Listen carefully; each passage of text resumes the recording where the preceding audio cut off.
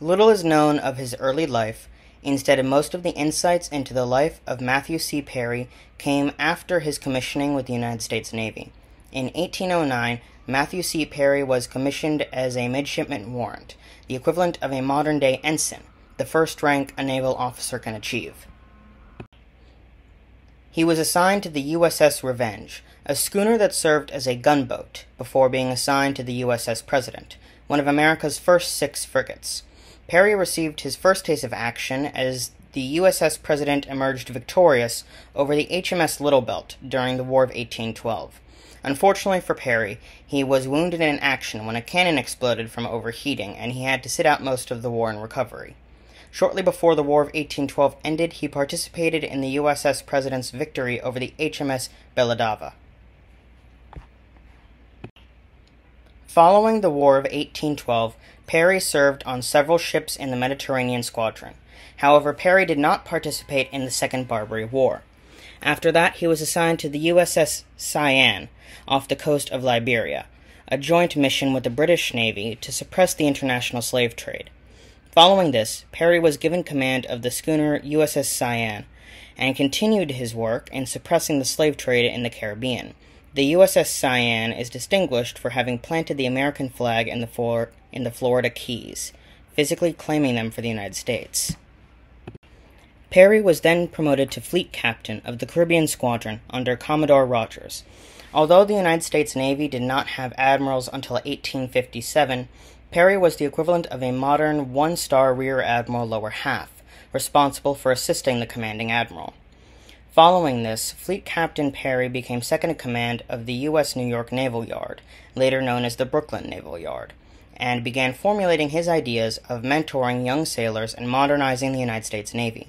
Specifically, Fleet Captain Perry oversaw the construction of the steamship USS Fulton, the United States' second steam frigate.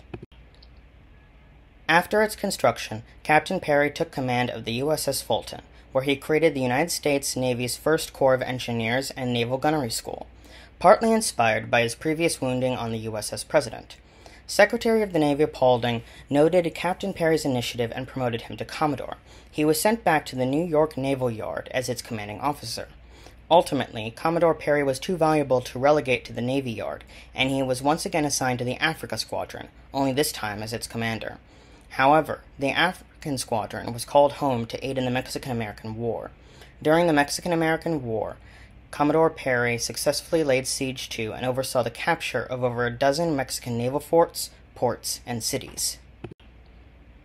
Of all his notable accomplishments, Commodore Perry's career reached its highest point with his expedition to Japan. He used gunboat diplomacy to force Japan to open its ports to American trade and to care for shipwrecked American sailors. Following the Japanese expedition, Congress awarded Commodore Perry $20,000, the equivalent of $628,000 in 2023. After the expedition, Commodore Perry was assigned to the Naval Efficiency Board. During this time, he oversaw the expansion and fleet-wide formalization of his engineer, gunnery, and apprenticeship programs. Only 2 years later, Commodore Perry was forced into retirement due to medical problems stemming from liver cirrhosis due to alcoholism, severe arthritis from so much time spent on the ship, and gout. Although he was honorarily promoted to Rear Admiral, however, Commodore Perry was not idle during his final years. He used his time carefully by reconnecting with his wife and surviving children before his death and writing his memoir of the expedition to Japan, later known as Perry's Expedition. Following his death, the flag which Commodore Perry had flown from each of his flagships, starting with the USS Shark, was flown on the battleship Missouri during the Japanese surrender, ending World War II. This flag is still on display at the United States Naval Academy at Annapolis, Maryland.